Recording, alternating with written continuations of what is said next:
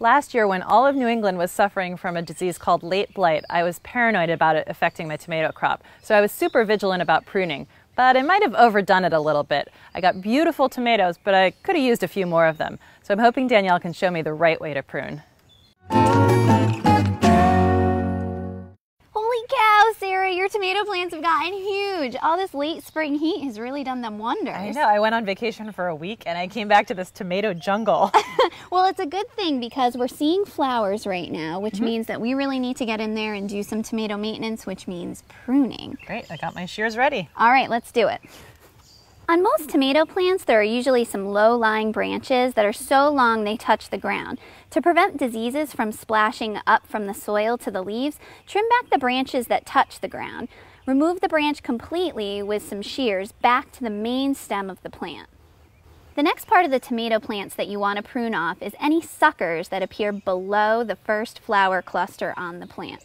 A sucker is a little secondary branch that grows out from the intersection of the leaf and the main stem of the plant. Take the suckers between your thumb and forefinger and pinch it out completely. This is called simple pruning. So I'm confused about what exactly constitutes a sucker. Like I can tell when it's, this size, but when it's bigger, I can't necessarily tell it apart from a regular branch. All right, so let me show you a larger sucker, and there's a different pruning method that you use with those, okay? Okay. So you take this branch right here, for instance. This is a sucker, Sarah. What makes it a sucker exactly? Where the leaf meets the main stem of the tomato plant, and see how it's coming right out of that V? That's a sucker. So why do I want to remove them? Because you don't want the main stem of the tomato plant to be compromised. This sucker will develop into a large, heavy branch and could eventually weigh down the tomato plant and snap the main stem, and that's bad. For these suckers, you want to practice what's called Missouri pruning. With this method, you just snip off the top of the sucker, leaving a few sets of leaves behind. This type of pruning is less shocking to the plant and less threatening because if you remove the entire large sucker, you would leave behind a large open wound on the main stem, which is the perfect entry point for disease.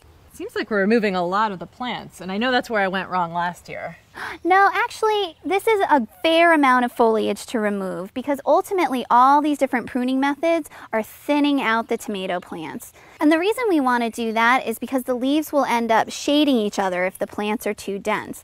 The leaves don't get enough sunshine, they turn yellow, and then they fall off. And that forces the plant to produce more leaves. So what's wrong with producing more leaves? Well, the plant is then wasting energy to produce more leaves instead of producing fruit and ripening fruit. And we want big harvests, right, Sarah? Yes, we do.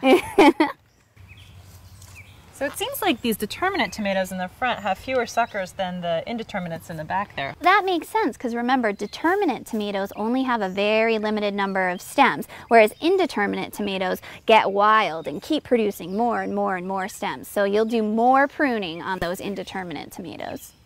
So I just want to remove all of the suckers below the first flower cluster? Yep, that's it. And you also want to remove the 3 Ds. 3 Ds? What, like at the movies? No, it stands for dead, damaged, or diseased leaves. So if you see any of those, Sarah, go ahead and cut them off. So that's it? I just want to keep training them to the stakes as they grow up? Yep, and you want to be on the lookout for any disease that might hit this year, but fingers crossed that won't happen and we'll have a really big harvest. Hey, does June like tomatoes?